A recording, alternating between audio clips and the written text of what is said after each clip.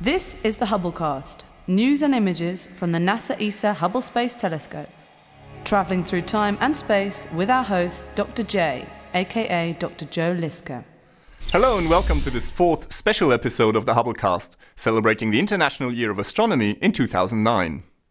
In the last episode, we saw how the advance of technology through the 1970s and 80s revolutionized astronomy. Today, we'll discuss how astronomers detected and measured light over the years, from hand drawings to electronic detectors. 400 years ago, when Galileo Galilei wanted to show others what he saw through his telescope, he had to make drawings. The pockmarked face of the moon, the dance of the Jovian satellites, sunspots, or the stars in Orion. He took his drawings and published them in a small book, The Starry Messenger. That was the only way he could share his discoveries with others. For well over 2 centuries, astronomers also had to be artists. Peering through their eyepieces, they made detailed drawings of what they saw. The stark landscape of the moon, a storm in the atmosphere of Jupiter, the subtle veil of gas in a distant nebulae.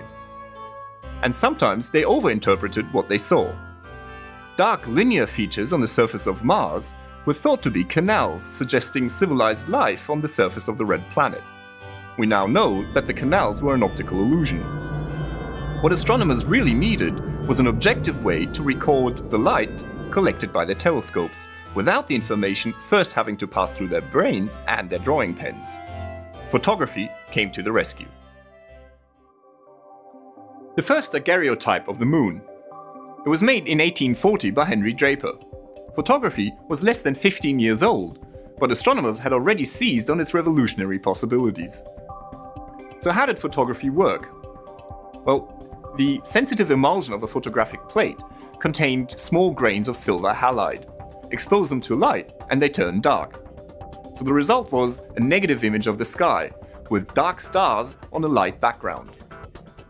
But the real bonus was that a photographic plate can be exposed for hours on end. When you take in the night sky with your own eyes, once they're dark adapted, you don't see more and more stars just by looking longer.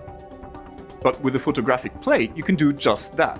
You can collect and add up the light over hours on end. So a longer exposure reveals more and more stars. And more, and more, and then some. In the 1950s, the Schmidt telescope at the Palomar Observatory was used to photograph the entire northern sky. Almost 2,000 photographic plates, each exposed for nearly an hour. A treasure trove of discovery. Photography had turned observational astronomy into a true science. Objective, measurable, and reproducible. But silver was slow. You had to be patient. The digital revolution changed all that. Silicon replaced silver, pixels replaced grains. Even in consumer cameras, we no longer use photographic film. Instead, images are recorded on a light-sensitive chip, a charge-coupled device, or CCD for short. Professional CCDs are extremely efficient. And to make them even more sensitive, they are cooled down to well below freezing using liquid nitrogen. Almost every photon is registered. As a result, exposure times can be much shorter. What the Palomar Observatory Sky Survey achieved in an hour, a CCD can now do in a few short minutes, using a smaller telescope. The silicon revolution is far from over. Astronomers have built huge CCD cameras with hundreds of millions of pixels. And there's more to come. The big advantage of digital images is that they're, well, digital. They're all set and ready to be worked on with computers. Astronomers use specialized software to process their observations of the sky. Stretching, or contrast enhancing, reveals the faintest features of nebulae or galaxies.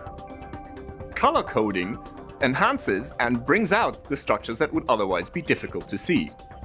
Moreover, by combining multiple images of the same object that were taken through different color filters, one can produce spectacular composites that blur the boundary between science and art. You too can benefit from digital astronomy. It has never been so easy to dig up and enjoy the amazing images of the cosmos. Pictures of the universe are always just a mouse click away. Robotic telescopes equipped with sensitive electronic detectors are keeping watch over the sky right now. The Sloan telescope in New Mexico has photographed and catalogued over 100 million celestial objects, measured distances to 1 million galaxies, and discovered 100,000 new quasars. But one survey is not enough. The universe is an ever-changing place. Icy comets come and go, leaving scattered debris in their wake. Asteroids zip by. Distant planets orbit their mother stars, temporarily blocking part of the star's light. Supernovas explode, while elsewhere new stars are born. Pulsars flash, gamma-ray bursts detonate, black holes accrete. To keep track of these grand plays of nature, astronomers want to carry out all-sky surveys every year, or every month, or twice a week. At least that's the ambitious goal of the Large Synoptic Survey Telescope. If completed in 2015, its 3 gigapixel camera will open up a webcam window on the universe. More than fulfilling astronomers' dreams, this reflecting telescope will photograph almost the entire sky every 3 nights. Thank you for joining me in this 4th episode of the special series. Next time we'll see how telescopes can study the universe that we can't see with our own eyes. This is Dr. J, signing off for the Hubblecast.